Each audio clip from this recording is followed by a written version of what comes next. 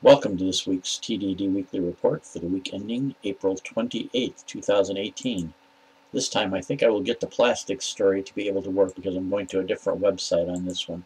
This is from independent.co.uk, How Plastics Eating Bacteria Actually Work, a chemist explains.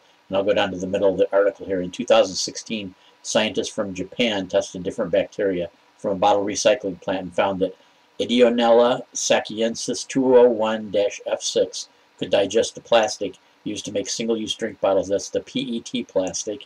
And they found that the bacteria creates an enzyme that they've named PETase, P-E-T-A-S-E, after the plastic. And this splits certain chemical bonds in the PET, leaving smaller molecules that the bacteria can absorb, using carbon in them as a food source. The main gist of the article is they talk about how plastics are so hard to break down and compost because of the fact they're so tightly bound together. The crystalline structure of the molecules are so tightly packed, it's hard for any kind of bacteria to get to them. But with experimenting with this bacteria, they've even increased the efficiency of it, and they think by creating a digester that operates at about 30 degrees centigrade, these pet-eating bacteria will be able to actually digest the plastic. Maybe not completely. It'll be able to break it down to a certain extent, like they even said in the article. This is not a total solution to the problem, but it's a good improvement to what has been happening. They said this bacteria is probably a recent bacteria that's evolved from something else too, with plastics only being around for so long. This bacteria is obviously that eats plastic was not probably around a couple hundred years ago, so this is something that's recently happened as we have had plastics. As usual, the links to all the articles will be down in the description below. And the second thing about plastics too, this it's kind of nice that I waited a week to do this because this article came out from the BBC News. Companies sign up pledge to cut plastic pollution. The companies that are the source of 80% of all plastics that end up in landfill or discarded, such as Coca-Cola, Asda, and a lot of others, have signed this pledge that they are going to cut down plastic waste. And by doing it different ways, what they're going to do is eliminate difficult or unnecessary single-use plastic packaging through better design. They're going to make 100% of plastic packaging reusable or recyclable or compostable, and they're going to make 70% of plastic package is that makes. They're going to make sure that 70% of plastic is recycled or composted, what they actually use to produce the products. And it says 30% of all plastic packaging to include recycled material. So anyway, that's a good idea too. The reason all behind this too is you've been hearing probably a lot of stories lately about plastics polluting the ocean especially. They're talking about designing machines to clean up these big huge garbage patches of floating plastics and things like that. So it is becoming a really big concern, and it just lasts so long, and unless you design the plastic the right way. I mean, I've seen the cornstarch and the other types of plastics like that based on things that can compost and break down. They said another interesting thing in the original first article there too. We don't want to make the PET eating plastic too good either, because you don't want it to escape to the wild and then just start eating up things.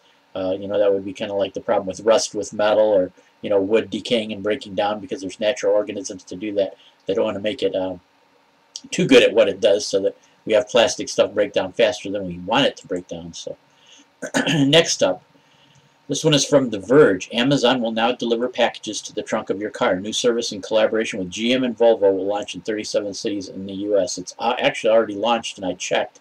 And in the Chicagoland area where I live, if I had a new enough car, now my car obviously isn't because it's a 2008, but if I had a newer car, say 2015 or newer, I'm not sure how far it goes back, but I think it's around those dates.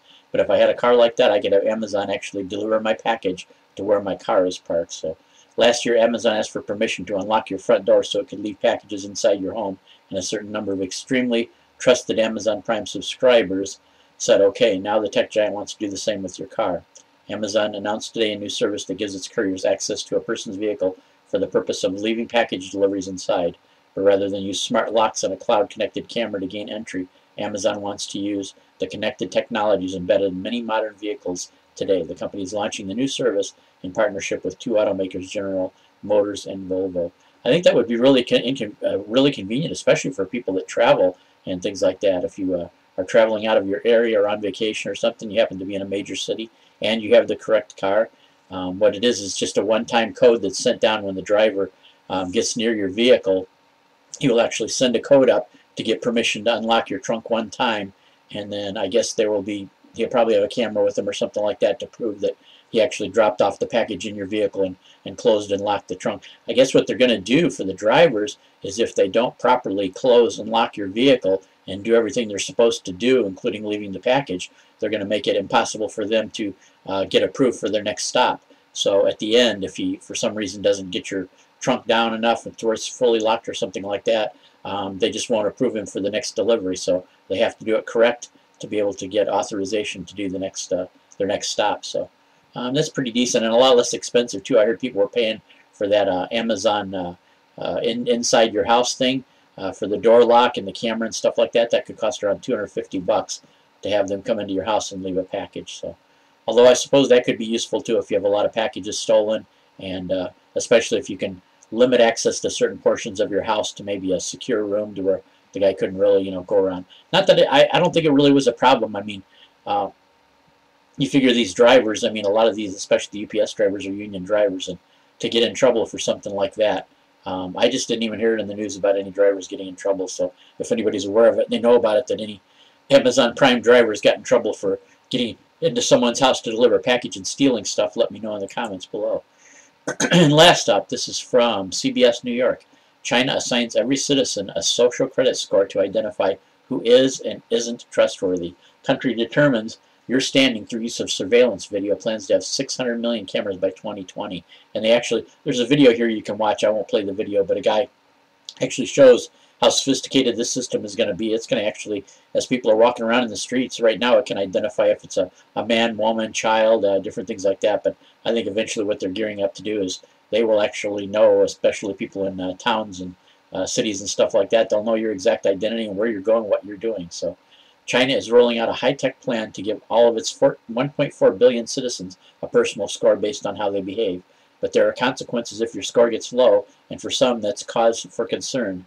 And this guy right here, I think he's a writer, a journalist. When Leo Hu recently tried to book a flight, he was told he was banned from flying because he was on the list of untrustworthy people.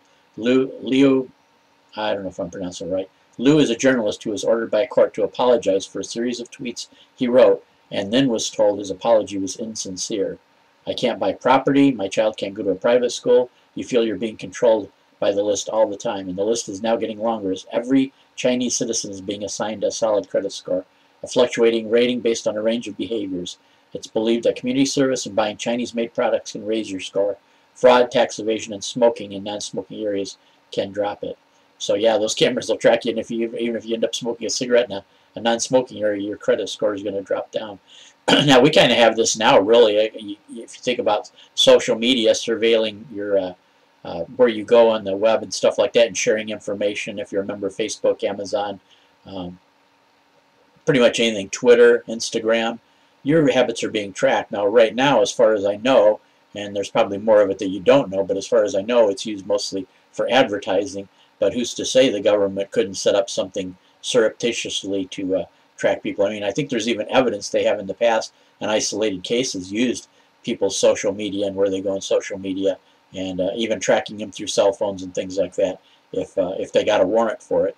So that's probably about the only thing keeping them in check right now, is the fact that if they want to really track you hard for anything but advertising purposes, where you basically grant permission by using the websites, they still do have to get a warrant from a judge. But who knows how bad it's getting. So yeah, it says right here, well, I think that the government and the people running the plan would like it to go as deeply as possible to determine how to allocate benefits and also how to impact and shape their behavior. I think that's the real thing, since it's a one-party communist country.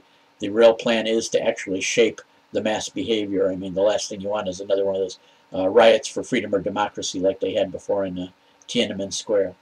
So anyway, all the links will be below. Give me your opinion on any of these subjects, what you think about it. Good, bad, in between, whatever. So take care, everybody, and I will catch you next week.